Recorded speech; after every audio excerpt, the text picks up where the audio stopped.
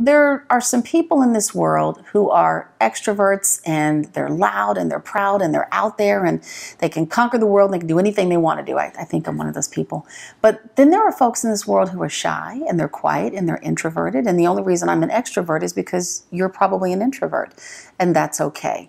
There's a time when being introverted pays off. There are times when being quiet and watching a room is a good thing.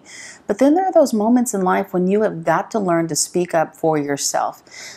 You know, all business aside, there are some things in life you don't ever get back. That's time.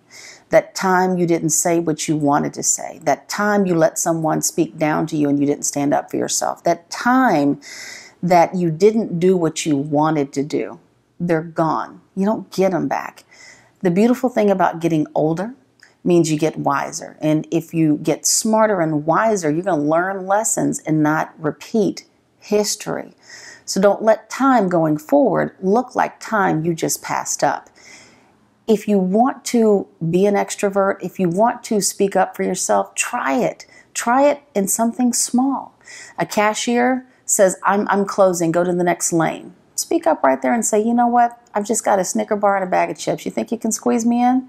You'll probably get your stuff checked out and out of the store in a jiffy. Try on something small. Try it with friends. Give it a shot. But there's nothing worse than living a life of regret about things you think you could have done differently or wish you would have done. The world's not going to blow up because you tried it. Nothing's going to change. No one's going to come shoot you. Nothing's going to go down, burn down, blow up, blow away because you gave something different a try. And as a person who is at the moment of this recording, 44, looking at 45 years old, I'll be 50 in 5 years.